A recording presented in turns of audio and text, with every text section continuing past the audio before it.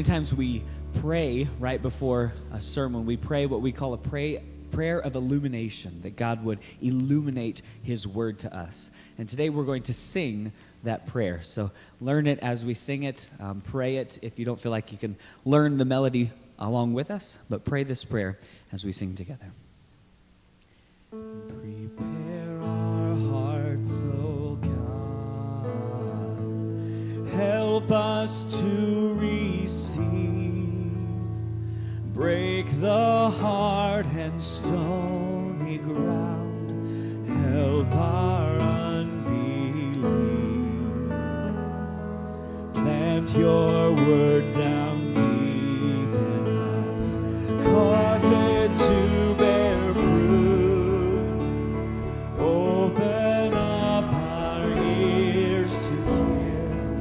Lead us in your truth. Show us Christ. Show us Christ.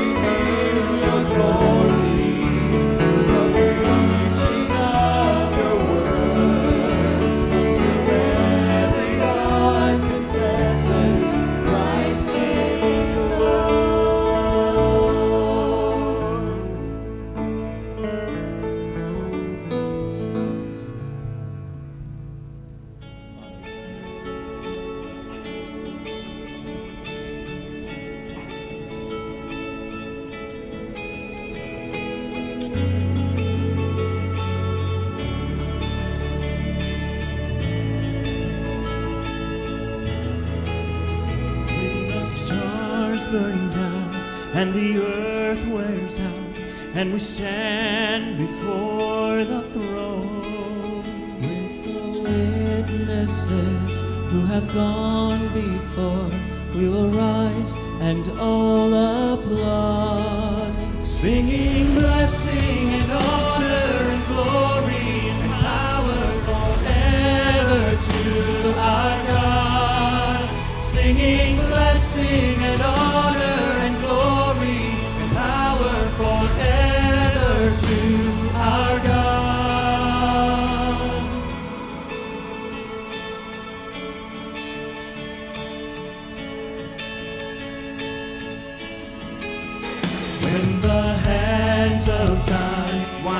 slowly down, and the earth is rolled up like a scroll. When the trumpets will call, and the world will fall to its knees as we go home, singing blessing and honor and glory and power forever to our God. Singing blessing and honor and glory and power forever to our God. Singing blessing and honor and glory and power forever to our God. Singing blessing and honor and glory and power forever to our God. Star of the morning, light of salvation, majesty. God of all universe, Lord of the universe, righteous King. Star of the morning, light of salvation, majesty. God of all mysteries, Lord of the universe, righteous King.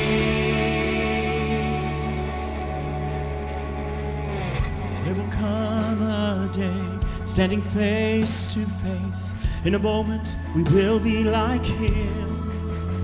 He will wipe our eyes dry, take us up to His side, and forever we will be His. Singing blessing and honor and glory and power forever to our God. Singing blessing and honor and glory and power forever to our God. Singing blessing and honor and glory and power forever to our God. Singing blessing and honor and glory and power forever to our God. Singing blessing and honor and glory and power forever to our God.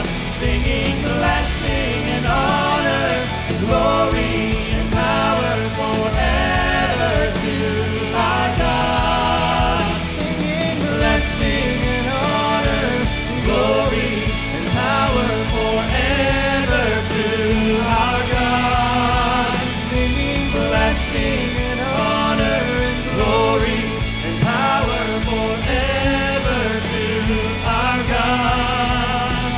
Singing blessing and honor, glory and power forever to our God.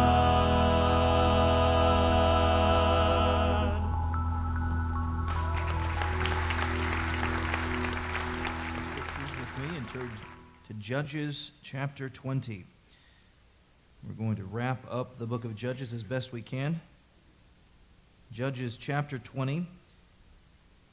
We're going to tackle 2 chapters in this sermon. So, here we go. All right, Judges chapter 20, beginning in verse 1. We're going to read down to verse 11 as we begin together. Then all the people of Israel came out from Dan to Beersheba, including the land of Gilead, and the congregation assembled as one man to the Lord at Mizpah. And the chiefs of all the people, of all the tribes of Israel, presented themselves in the assembly of the people of God, 400,000 men on foot that drew the sword. Now the people of Benjamin heard that the people of Israel had gone up to Mizpah, and the people of Israel said, "Tell us, how did this evil happen?" And the Levite, the husband of the woman who was murdered, answered and said, "I came to Gibeah that belongs to Benjamin, I and my concubine, to spend the night. And the leaders of Gibeah rose against me, surrounded the house against me by night. They meant to kill me, and they violated my concubine, and she is dead. So I took hold of my concubine, cut her in pieces, and sent her throughout all the country of the inheritance of Israel. for they have committed abomination and outrage in Israel. Behold, you people of Israel, all of you, give your advice and counsel here." And all the people arose as one man, saying, "None of us will go to his tent, and none of us will return to his house. But now this is what we will do in Gibeah.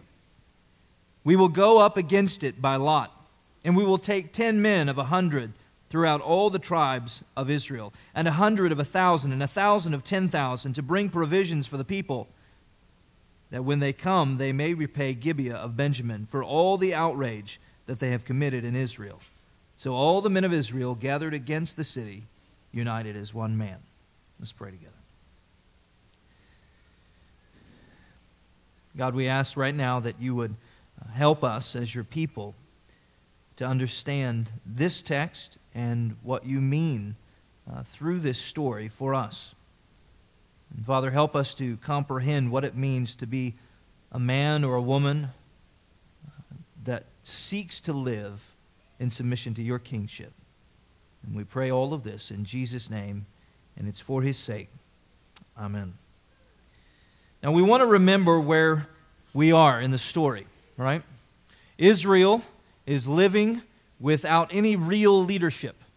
They do not have a king. And it's almost like they're a glutton at a smorgasbord. They are living in a land with idols all around them, and they're just gathering all of the idols that they can to themselves, and they're worshiping those idols, they're sacrificing to those idols, they're obeying their idols, and they're believing in these idols.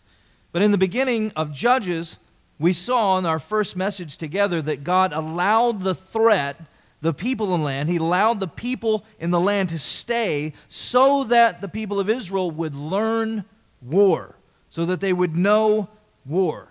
He wanted them to understand what was worth fighting for, and that is the promises and the inheritance that he'd given to them.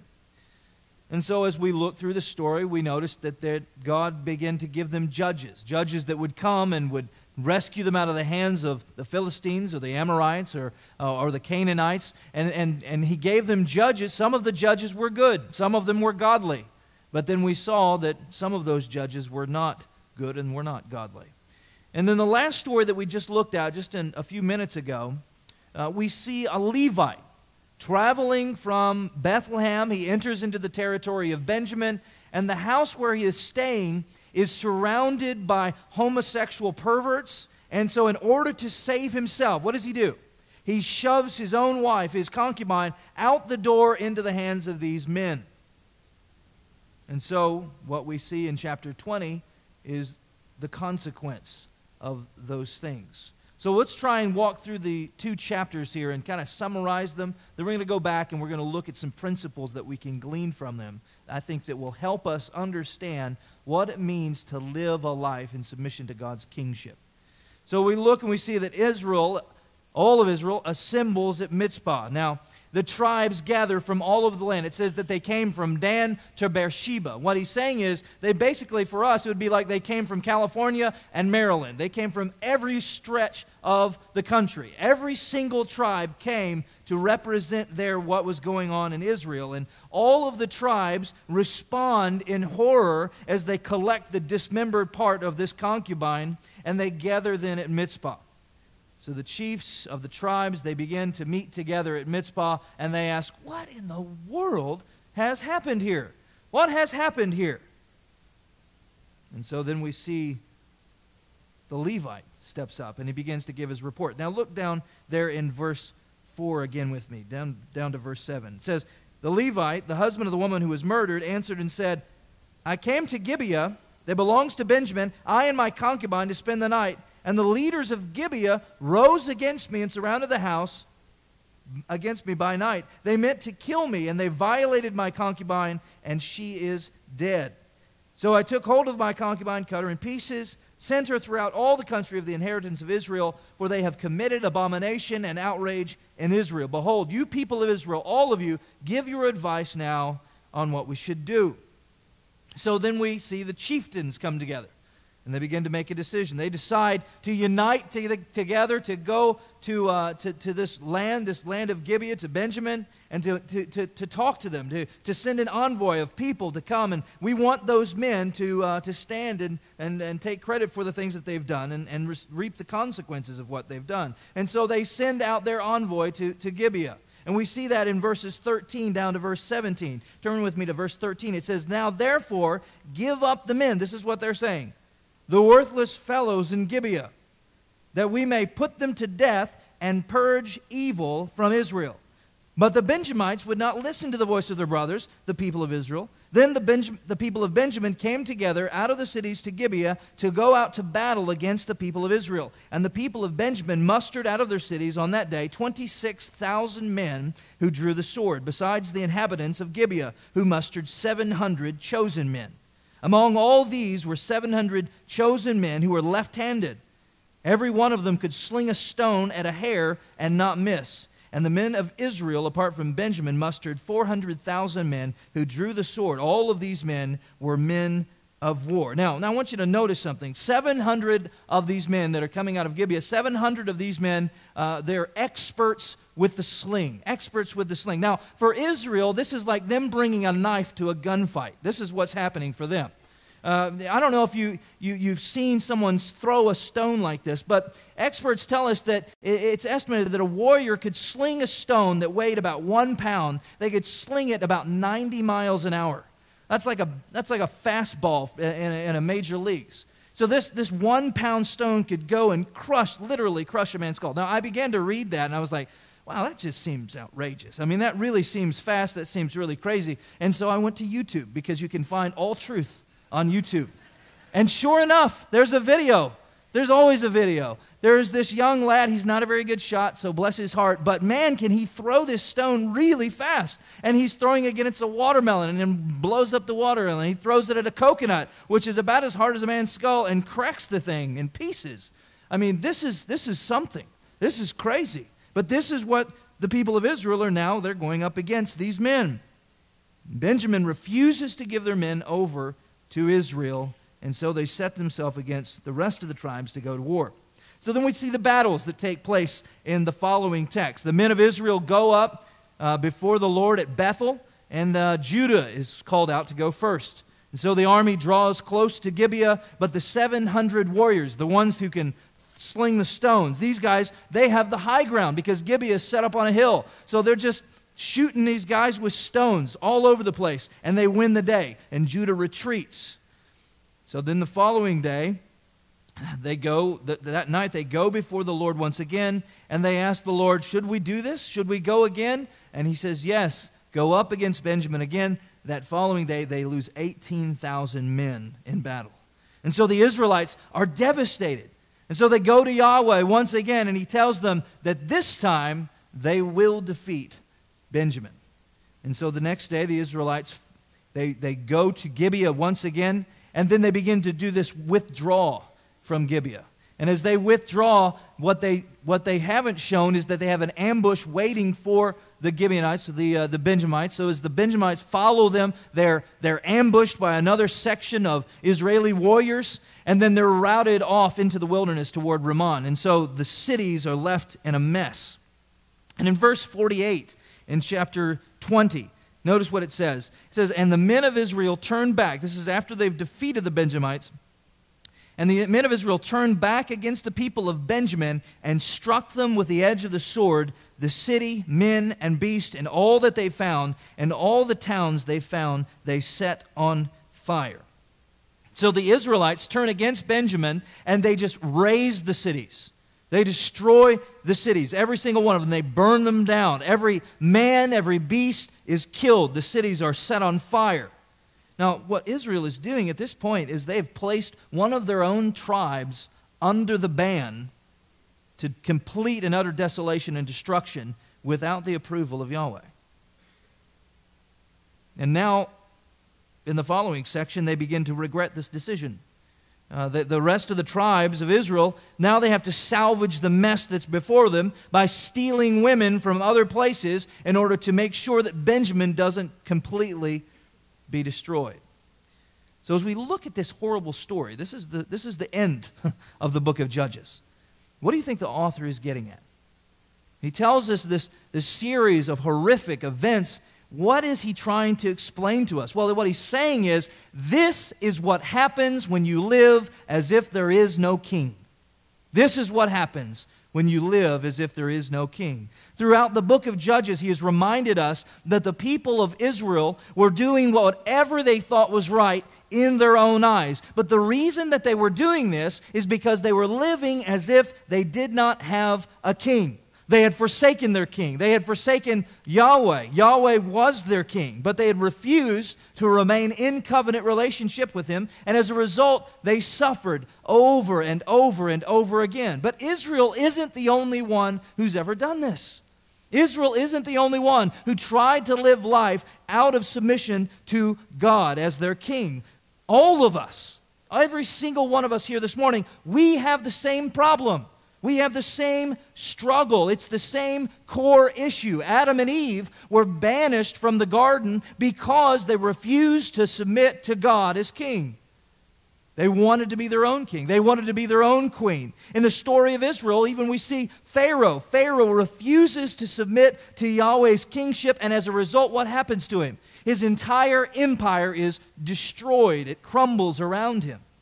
Israel committed themselves to the kingship of Yahweh in the wilderness of Sinai. And now, after they receive the promises, after they've received the land, they reject their king and they live like they are the ones who get to call the shots. They begin to live as though they're the ones who gets to make the right decisions, and they live in such a way that they do whatever's right in their own eyes.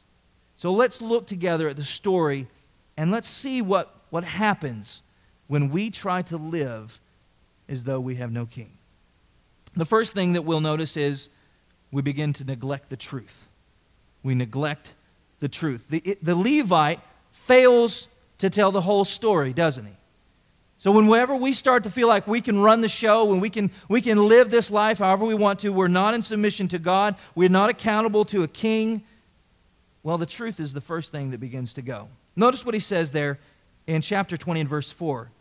The Levite, he says, I came to Gibeah that belongs to Benjamin, I and my concubine, to spend the night. And the leaders of Gibeah rose against me and surrounded the house against me by the night. They meant to kill me, and they violated my concubine, and she is dead. So I took hold of my concubine, and I cut her in pieces and sent her throughout all the country of the inheritance of Israel, for they have committed an abomination and outrage in Israel. Now, notice what he says, but also notice what he doesn't say. He says, they meant to kill me, and they violated my concubine. They meant to kill me, and they violated my concubine. Now, I don't know how many of you in this room are fans of The Walking Dead. It may be a slim. We'll see.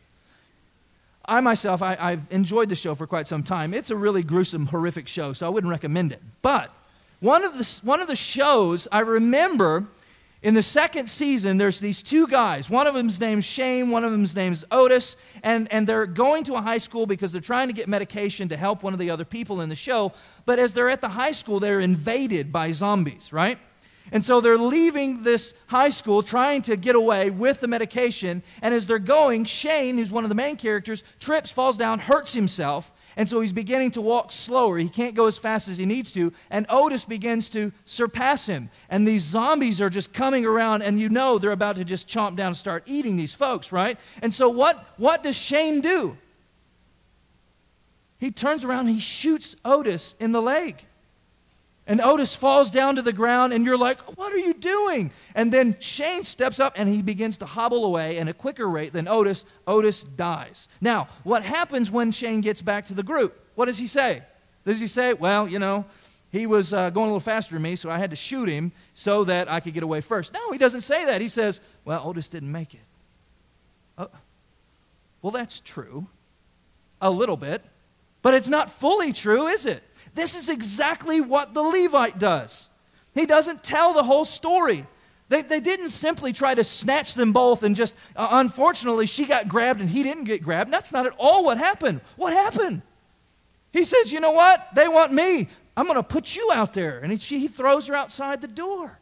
So he lies to these people. He tells them half of the truth. Friends, when you begin to live as though God is not your king, the lines become blurry and the truth becomes flexible. And we lie for all kinds of reasons, don't we? We lie because we want to impress people. Now, I don't tell this kind of a lie anymore, but, I used to say I could bench press 200 pounds. I might be able to lift that thing once. I don't really know if that qualifies as lifting 200 pounds. But we lie about things like that because we want to impress people. Or maybe, we want to be more experts at iPhones or iPads or particular kinds of software. Maybe we want to say, you know what, I do make a little bit more money than what you think I do. And we talk about our gross pay, or we begin to think about all kinds of other things that we would lie about. We would tell half-truths about. We lie because we want to impress people. We say things like this, well, I had this funny thing that I said, and then we realized that, no, I didn't actually say it, but I thought about saying it, and so now I'm telling you as though I'd actually said it, because we want people to think we're funny. We lie because we want to impress people. We lie because we want to escape the consequences. Adlai Stevenson, she's correct when she says, lying is an abomination to the Lord and a very present help in times of trouble. Oftentimes, that's the way we live, don't we? We want to avoid the consequences. That's what we see here in the Levite. He doesn't want people to know that he actually sacrificed his own wife in order to save his own skin. We lie to escape consequences. We lie to keep the peace. How many times have you kept silent when there's that conversation that began to open up with a coworker, and you began to think, you know what, this could be a very good gospel conversation, and then it's like you just clammed up. We become silent. And we lie with our own silence, acting as though we have no king. When we act as if we have no king, friends, we begin to neglect the truth. When we act as if we have no king, we also will make rash decisions. This is what we find here with the people of Israel. Israel makes oaths and sets herself at war against Benjamin. Look there at verse 8 down to verse 11. And all the people arose as one man, saying, none of us will go to his tent, and none of us will return to his house. But now this is what we will do to Gibeah. We will go up against it by lot. And we will take 10 men of 100 throughout all the tribes of Israel, and 100 of 1,000, and 1,000 of 10,000, to bring provisions for the people, that when they come they may repay Gibeah of Benjamin for all the outrage that they have committed in Israel. So what are we seeing here? They rise up as a mob and they become angry about what Benjamin has done. And they refuse to really think through their actions. They say, no one's getting to go home. We're making a decision right now. I mean, that's kind of like if you were at a business meeting and you're making a significant choice on something and we're saying, no more discussion, lock the doors, nobody's going home until we decide. This is what we're doing, right? Not a rational choice, not a rational decision. And they leave their future in the hands of chance. By lot, they will go up. So they're going to cast lots to see who will go up. And at this point, they haven't even inquired of the Lord to ask him whether or not they should, to ask him whether or not what they should do in regards to Benjamin. And so they make oaths and they begin to set themselves toward invading Benjamin. And they don't ask whether they should go, but they just simply come to the Lord and say, who's going to go? This is true for many of us too, isn't it? We're ruled by our passions a lot of times. And we make foolish decisions as a result. So maybe you constantly give yourself to angry outbursts and you say things that you ought not say to your spouse.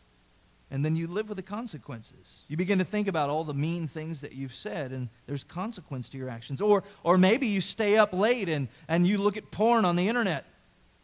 And as a result, you know that's sin, but as a result, it shapes and it changes and it disfigures the way that you look at your wife, and it disfigures the way that you look at ladies here at church. It's controlling you, and the consequences, the result of it is sickening and wrong. And it's all because of rash decisions that you make. A lack of submission to God's plan and his reign in your life will create a wake of poor decisions that you will have to clean up after. This is what happens when we live as though we have no king. When we live as though we have no king, we also forfeit blessing. The men of Judah, what we find here in the story is that many of them die in battle. They go to the Lord, and the Lord tells them what? Go out and fight. Go out and fight. But he doesn't give them the victory. Look what it says there in verse 18. It says, the people of Israel rose and went to Bethel and inquired of God, who shall go up for us to fight against the people of Benjamin? And the Lord says, Judah shall go up first. But then what happens? They lose the battle. They lose the battle. Then they go to the Lord again, and it says in verse 23, the people of Israel went up and wept before the Lord until the evening. And they inquired of the Lord, shall we again draw near to fight against our brothers, the people of Benjamin? And the Lord says what? Go up again against them. Now the author is silent. It's almost like he's standing there writing this, but not really commenting on what's actually taking place. What it seems like is the Lord, as he has done in many cases throughout Scripture, is using Israel to judge Israel. So Benjamin is a judgment upon the rest of the tribes because they have abandoned the covenant just as much as Benjamin has. And the Israel, it's being waiting, and then they will judge Benjamin for the horrific things that they have done.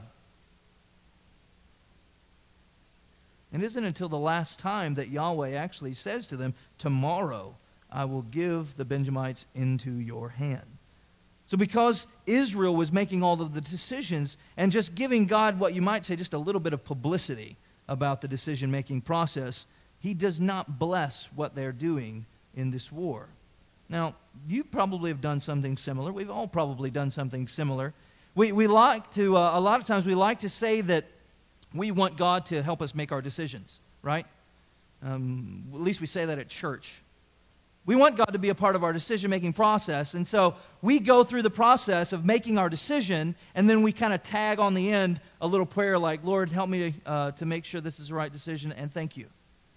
But that's about all we give to him. This kind of cursory prayer at the very end of our decision-making. We've already made our decision about what we're going to do. We haven't sought out the Scriptures. We haven't sought godly counsel. We haven't really prayed over this decision. But we want God to bless the things that we decide upon. This is exactly what we find the people of Israel doing. When you live as if you have no king, you're going to make rash decisions and you're going to forfeit blessing. When you live as if you have no king, you're going to try and make up your own rules too.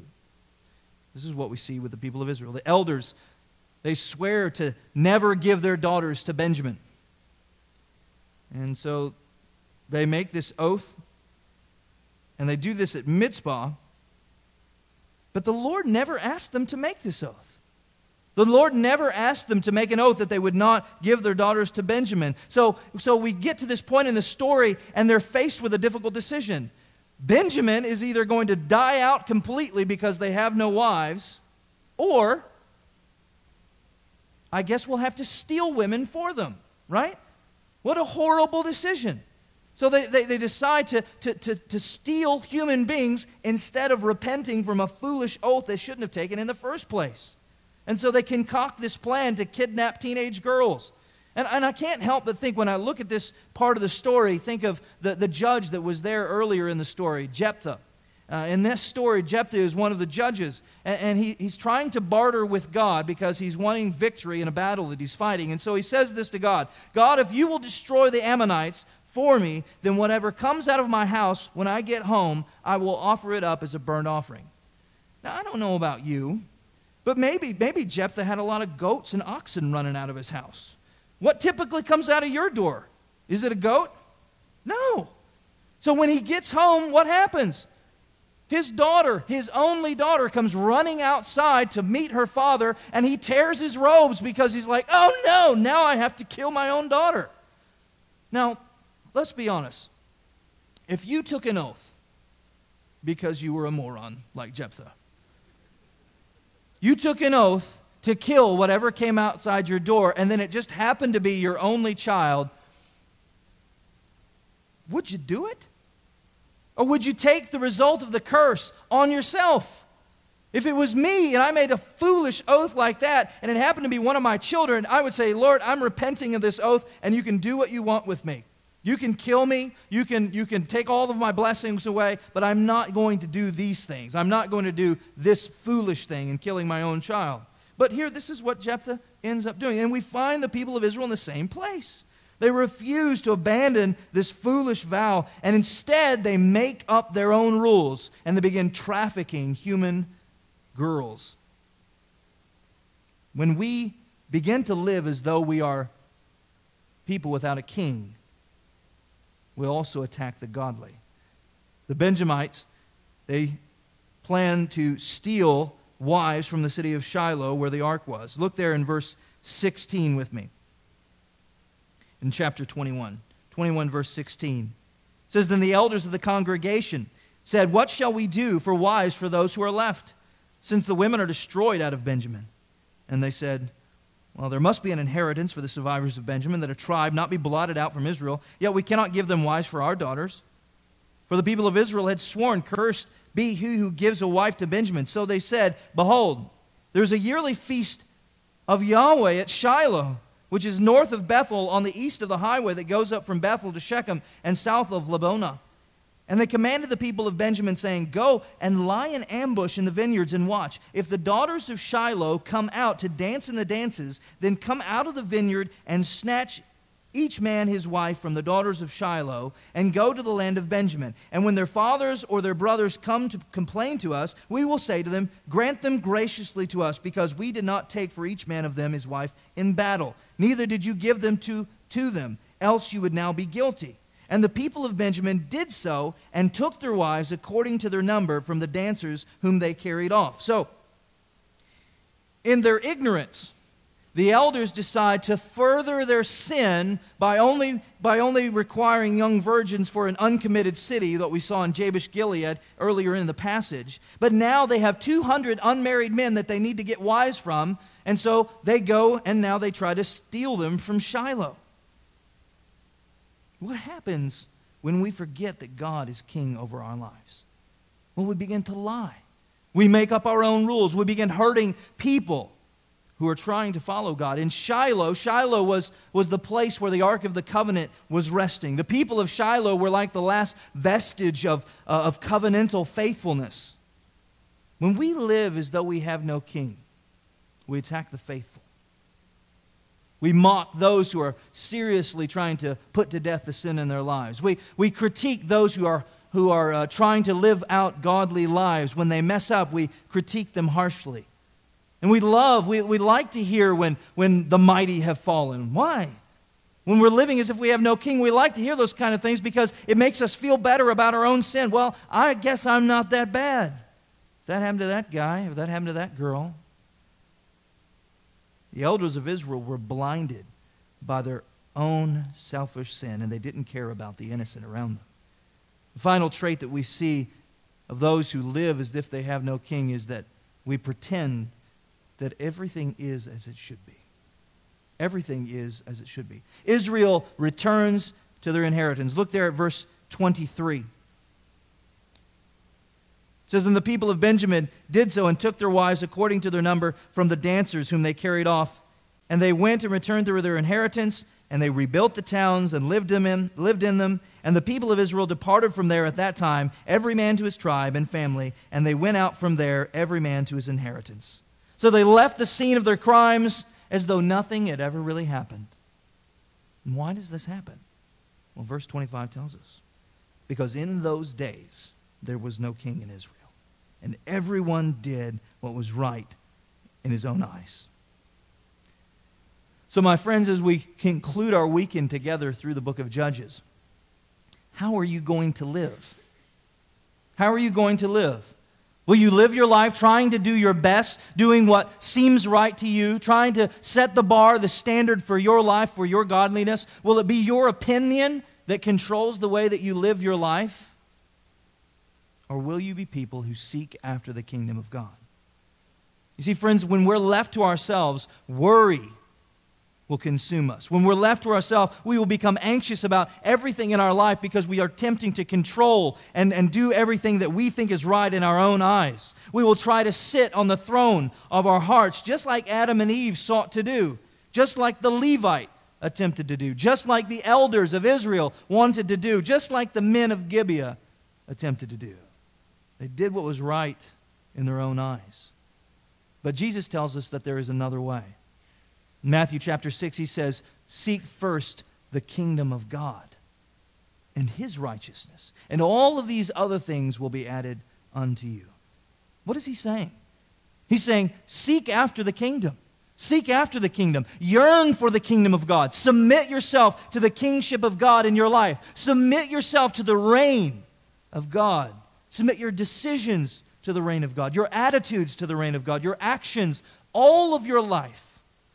Submit it to the kingship of Jesus Christ.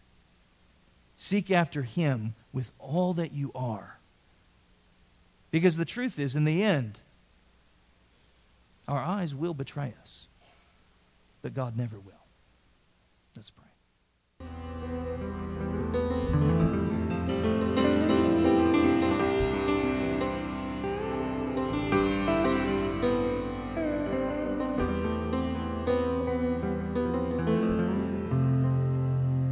O lover of this world, who claims to follow Christ, you wear his name while chasing sin, thinking his grace sufficed. You have no fear of God, you trample on his Son. You live for what won't satisfy, your soul has not been won. Look to Christ, look to the cross. Oh, hear the sweet refrain, echo for us all. Look to Christ, to the cross. Behold the Lamb of God, full of pardon from the fall.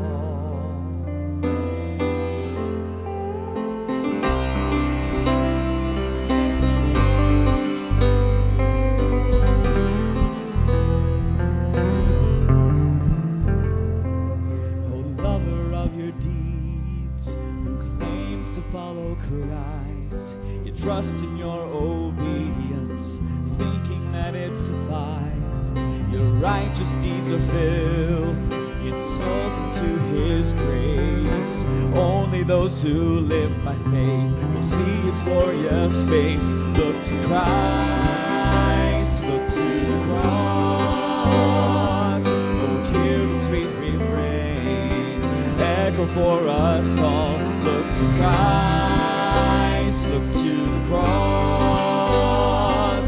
Behold the Lamb of God, full of pardon from the fall.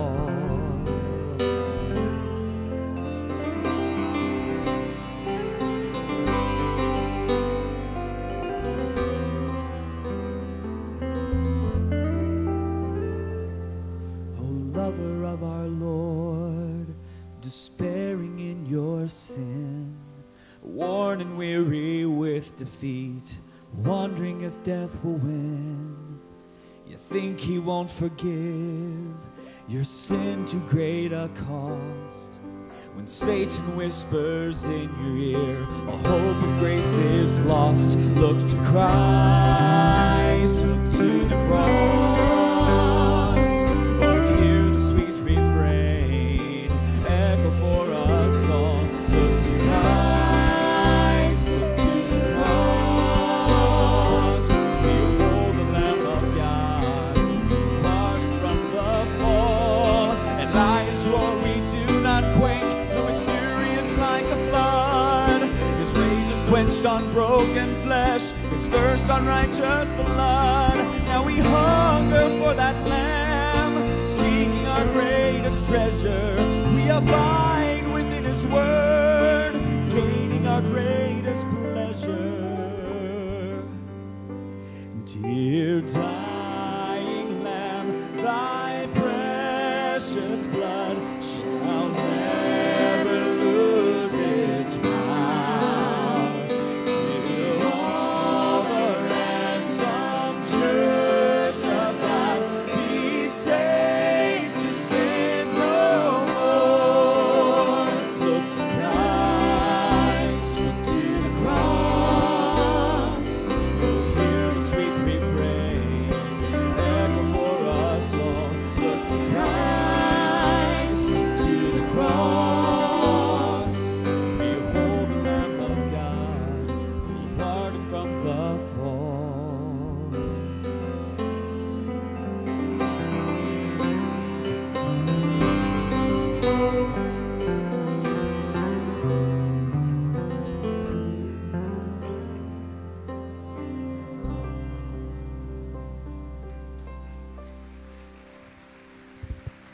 one thing that I just kind of thought of, Cameron, when you are leading worship, so often it seems like we are singing the words of Scripture, or at least the very ideas of Scripture.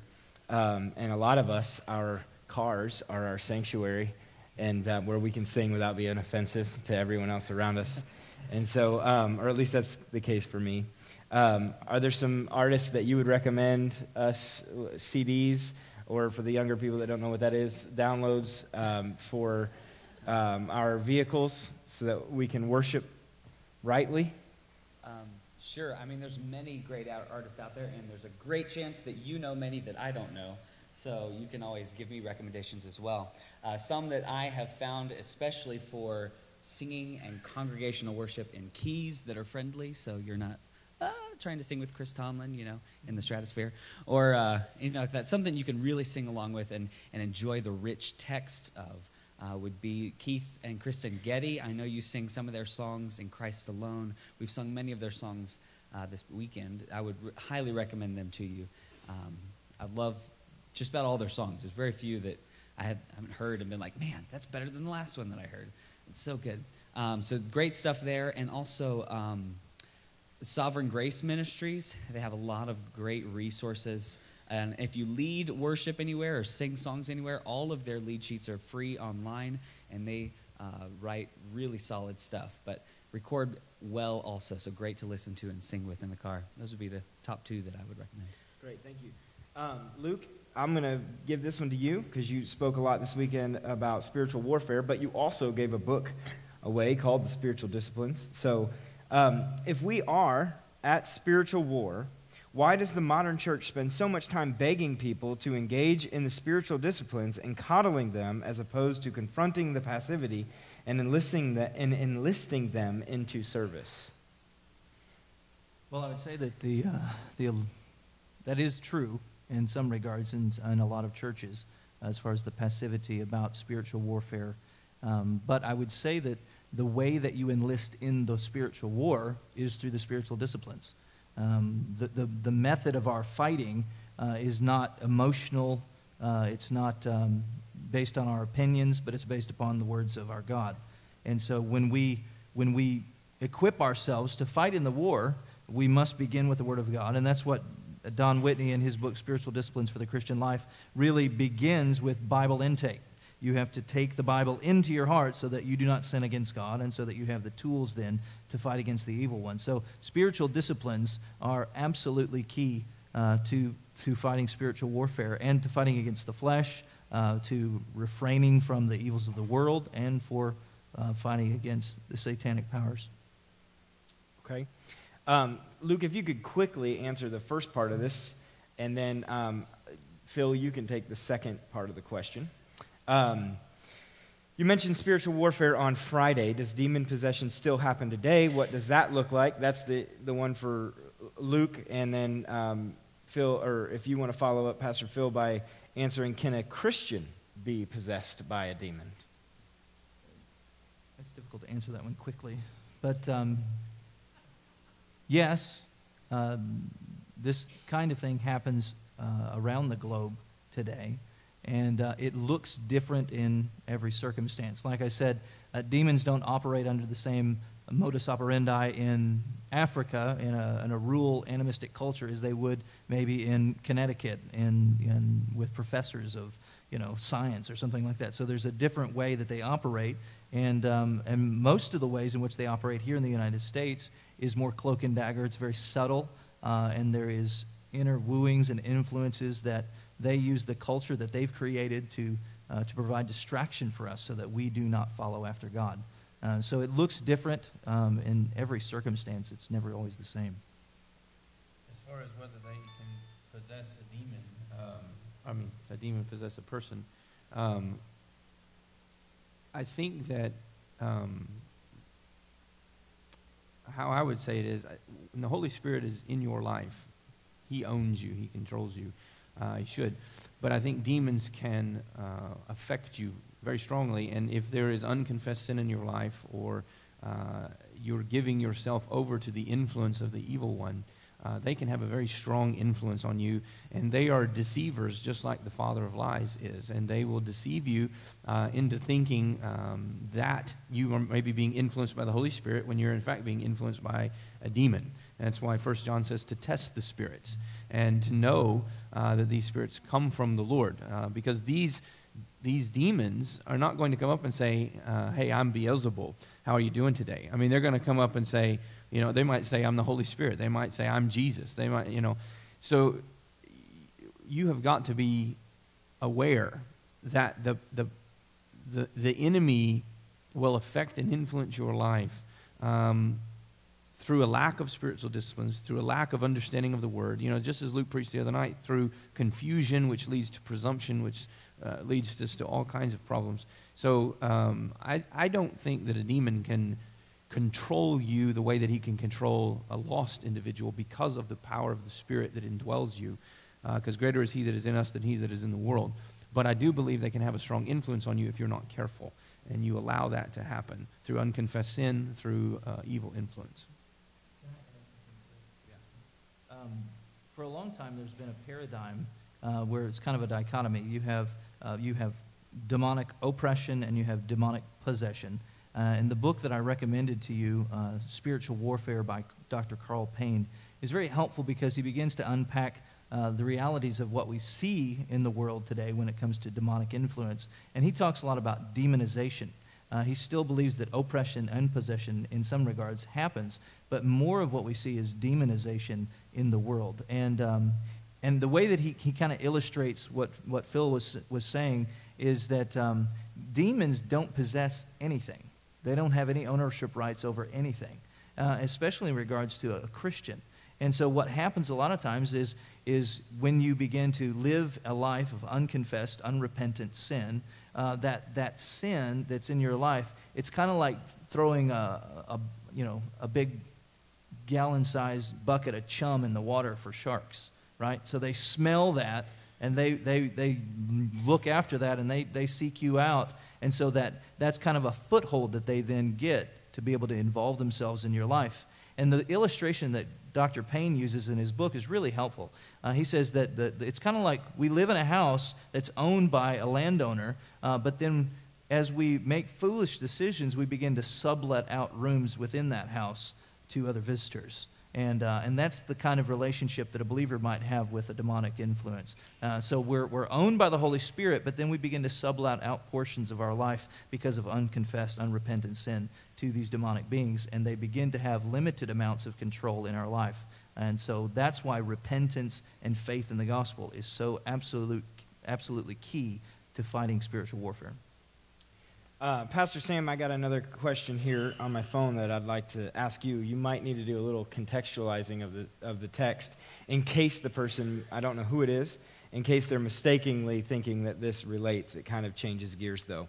The question is, how do we test the spirits? The Bible tells us to test the spirits. What does that mean, and how do we do that? That's a good question. According to 1 John, we are to test the spirits and to see whether they confess Christ as Lord, as the thing that is given there in that. I can tell you that I've only had to do this one time in my life, and it was kind of a scary situation. I was younger, and we had went to this conference. It was supposed to be a Christian conference. We didn't really know what we were getting into. We went with a college professor, and they took us to this place, and it was a Pentecostal situation. People were literally running around the sanctuary praying, and we couldn't understand a single thing that was said. And they wanted all of us to pray in tongues and to be Christian or super Christian, as they would say. And so they took us to a room, those of us that were not initiated, and put us on our knees and had us repeat a phrase over and over and over and over and over until you started to speak babble and nonsense. And we did not, me and another friend that were there, we did not feel comfortable about what was going on. We felt oppressed, if you will. And throughout the day and in the evening, we got together and we opened 1 John up and we said, we don't know what happened today. We don't know if it's from the Lord or if it's not from the Lord. And we got on our knees and to the best of our ability, looking at 1 John, we said, Lord, if this is from you, clarify it for us. Help us to see that it is from you, and help us to feel comfortable with it. And if it is not from you, then remove it from us. And if we opened our hearts up, opened our lives up to an evil influence, a spirit that is not from you, rid us, remove it from. And we prayed that. And what I can tell you is that we felt peace after that. We had not felt peace all day, and we felt peace after that. And I don't know if that would pass a seminary classroom test or not, but that's all we knew how to do, was to open 1 John and to put it before Christ and trust that He would take care of us. Anybody? How do you know if you're saved or just backsliding, or if you're not a Christian at all because you just keep sinning? And let me start by just answering it a little bit myself and then moving it on to whoever wants to chime in. First of all, if you're struggling with your salvation, you need to spend a great deal of time in the book of 1 John. That's why it was written. But I think one of the things that we do in the church today is make salvation very ceremonial, a thing that we can go back to. And you won't find that in Scripture. Scripture talks about a posture before God, a posture of repentance and belief before God. So an easy example is every single one of you are sitting in your chairs right now. And the reason that you know you're sitting in your chairs is not because you remember a time and a place where you decided to transfer your weight from the floor onto that chair. That time does exist, right? I'm not saying that there's not a time of justification. The Bible speaks very clearly of that, terms like washed away or born again. But the reason that you know you're sitting down is because your current posture is one of sitting down. And so when you're examining your heart, are you believing the word of God, or are you believing the words of the serpent or the world? Are you repenting of your sin, or are you reveling in your sin and enjoying it? Some of you might be sitting there thinking, well, I would rather be with my sin than I would want to be here right now. Well, that is a revelation of your heart's posture. So, any additions to that? I think 1 John is the excellent place to go. In 1 John chapter 3, verse 7, he says, "Little children, let no one deceive you. The one who practices righteousness is righteous, just as he is righteous. The one who practices sin is of the devil, for the devil has sinned from the beginning. The Son of God appeared for this purpose, that he might destroy the works of the devil. No one who is born of God practices sin, because his seed abides in him, and he cannot sin because he is born of God. By this the children of God and the children of the devil are obvious. Anyone who does not practice righteousness is not of God, nor the one who does not love his brother." Now you may think, well, good night, I've sinned. I'm not born of God then, because to be born of God means I'm never going to sin. That's not what he's saying. The Greek there is a present tense verbs. And so it's more, it reads more like the one who continually practices sin, or the one who cannot go on sinning is the one who is not born of God. And I think what John is trying to emphasize is that faith is always followed by obedience.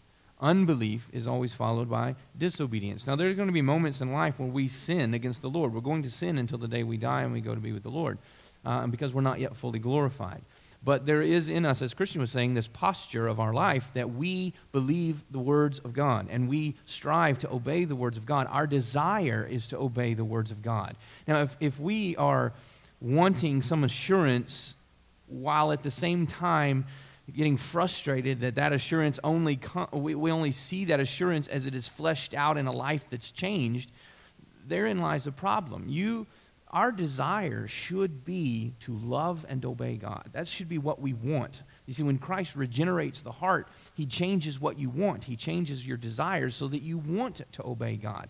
And if you look at your heart and you don't want to obey God, and that's evident because you don't ever obey God. I mean, your life is habitually practicing sin. It's evident, according to this text, that you're of the devil, that you are listening to the voice of the serpent, just like Adam and Eve did. And you don't believe God, you believe the voice of the serpent. And so you habitually believe him and obey him rather than habitually believe and obey God. So it's not to say that you never will sin, but we will. But what is the posture of life? What is the the normal practice of your life? Do you love God? Do you want to obey God? Or is it that you just want the perks of heaven without really having to worry about all that obedience stuff now? Sam, I'll give you this one again because you answered it the other day. What is the difference between being tempted and actually engaging in sin's practices? We did talk about that the other day. I go to the picture of David and Bathsheba because I think it tells the story. When David was up on the roof and he walked over to the edge and he looked down, he's just surveying. He doesn't know Bathsheba's down there. He looks down and she's naked, taking a bath, and he initially sees her. He's tempted to stay and to lust after her. That is the temptation. Now, he doesn't have, nobody was forcing him. He doesn't have to stay there. He could have, when he looked over and said, oh, and turned around and walked away. That's not what he does. We know the rest of the story that he does indeed give in to temptation, and he stays and he leers over and he sends his servant to get her and bring her to him. And the one sin leads to another sin, leads to another sin, leads to the death of Uriah. The point when we were talking about it the other day is we need to distinguish between temptation and sin, because I think many times some of us beat ourselves up and we go through the day and we live a life of guilt before the Lord because we have been tempted. But if we have honest conversations, you have never given in to the temptation. Therefore, you have not sinned.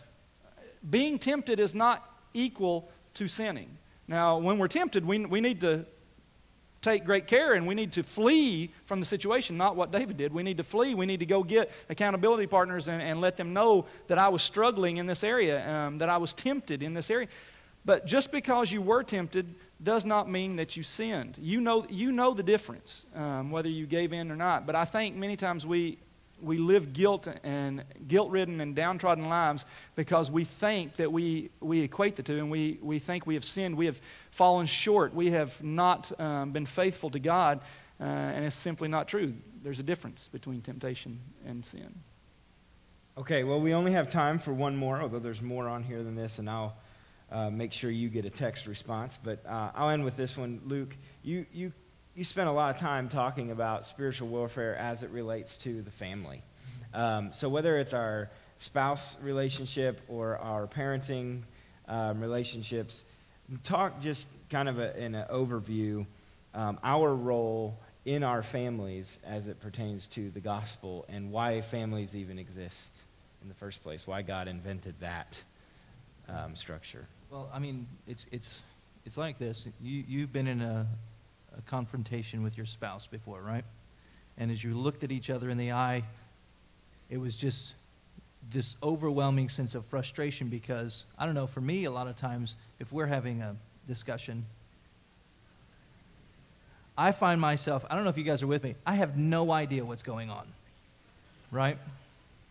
And I find myself, and I said this one time to Kim, you are not the enemy, or something like that, or something to the effect. It didn't work how I was intending for it to work, but regardless, what I want to say is when you're in this family life, the devil desires that you fail, always. He wants you to fail. And so when you are thinking about your relationship with your spouse, when you're thinking about your relationship with your children, think about it in terms of spiritual warfare. The reason that that Solomon says that our children are like arrows in a sheath that we send out into the world is because we are raising warriors in your house. That's what you're doing. You're planning for them to go to war. So if you don't think about that and be intentional about the way that you parent and discipline and train, then when they go to college, when they go to Mizzou or someplace like that, they'll get eaten alive by the world and the devil. And so you want them to be ready to fight against the flesh. You want them to be ready to fight against the world. You want them to be ready to fight against the satanic powers. And so spiritual warfare is not something that is abstract away from real life. We live in a world, as Lewis said, that is enemy-occupied territory. Our job is to jump on the train with Jesus to sabotage the works of the devil. And so use your time with your family, use your marriage as a catalyst for we're tearing down strongholds by the power of Christ and through the Holy Spirit. All right, well, thank you. That's our Q&A. I think, Pastor Phil, you